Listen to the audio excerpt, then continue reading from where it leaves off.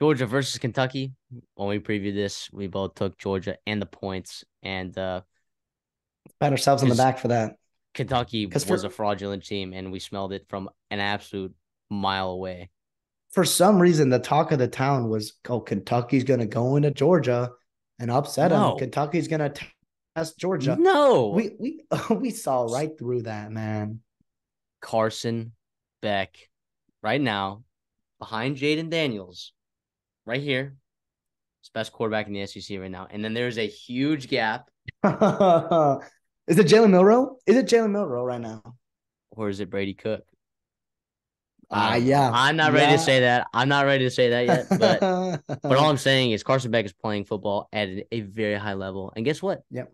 Normally, it's been Georgia's run game that sets up their pass game, right? And, Stetson Bennett was a really good player, but he was helped out by a nice run game. In the second half, Carson Beck's like the pass game set up the offense, like the run game. That's what ended up happening. Carson Beck is a very, very, very good quarterback. And the fact that Georgia's getting healthy right now at this time and Carson Beck is playing at this level, it is scary hours for everyone. It is scary hours. And the rest of their schedule is absolute cupcakes until you get to Bama, basically. Until you get to Bama. They might not play, they might not have a ranked win all year until they get to Bama in the SEC championship or LSU or A&M or Ole Miss or whoever it ends up being, right? In the West, which because that thing's an absolute pigsty over there.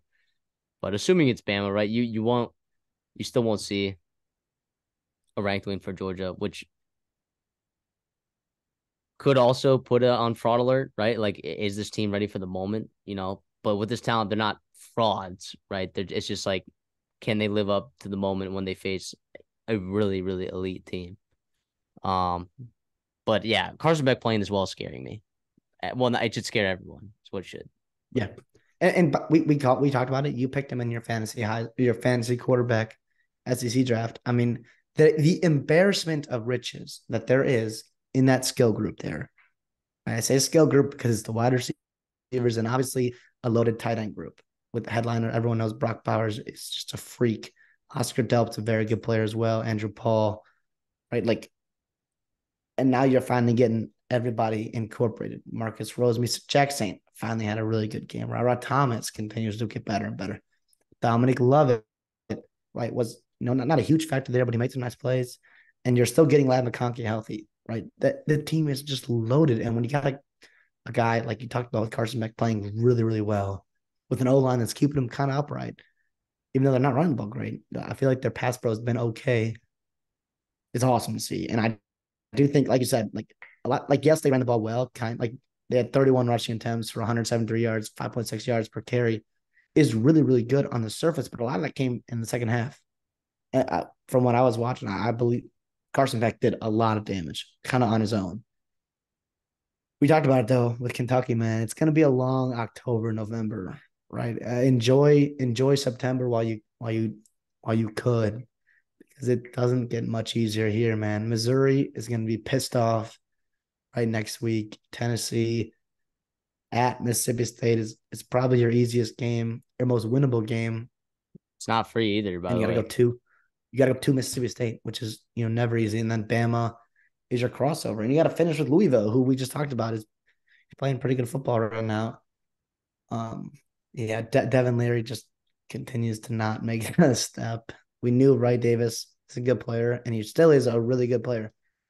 Do not let this game diminish you. Georgia has done that to a lot of really good running backs that are making a lot of money in the NFL right now. But we saw that coming, right? Kentucky does not have the bodies up front to give him a chance against Georgia, and like that came to fruition there. But yeah, Kentucky, man, gotta get your act together. And Georgia's continuing to get healthy. You talk about scary. Everyone thought for the whole month of September, oh, Georgia's down, Bama's down this year. Nope. October hits, man, and they really turn it up. So credit to them and credit to Georgia and Kirby Smart for really coming to play, which we saw it coming. I mean, I'm not surprised. And it doesn't make me think anything less of Kentucky. Like, I don't think I saw 38 I, points being the difference, but I'm not super surprised in that Georgia kind of boat raced them. We talked about that. yeah, I mean, I'm sorry that Kentucky had to be the first victim of the redshirt sophomore fraud alert, right? But Uh, yeah, I mean, this just confirmed the beliefs that I had already. I don't know. Like you said, I don't really see him all that much differently. I think a lot of people see him differently because I think a lot of people thought that they were going to win this game, but that was just not going to They're, happen. they're back down to where they were should have been properly rated, in terms of that high coming off and beating for a team who's not very good on the road. But yeah, and also like not only was Kentucky a victim from the redshirt sophomore, for Red Alert, they were a victim of a pissed off Georgia team at home. So like we talked about talent, pissed off, coming back home is never a good recipe for the less talented and underdog team there. And the line was 14.5 for a reason. Right? Vegas saw right through that. And I'm sure they made a ton of money if people put their money where their mouths were all week on Twitter.